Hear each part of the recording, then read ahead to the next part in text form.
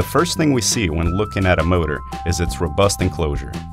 Most of our low voltage motor enclosures are made out of cast iron. Cast iron is extremely strong and resistant to oxidation, making it an ideal material for a severe duty induction motor. On the very top of the enclosure, you will notice an eyebolt. A forged shoulder eyebolt is provided for lifting on 182T frames and larger. Frames N449T has 2 cast-in lifting provisions.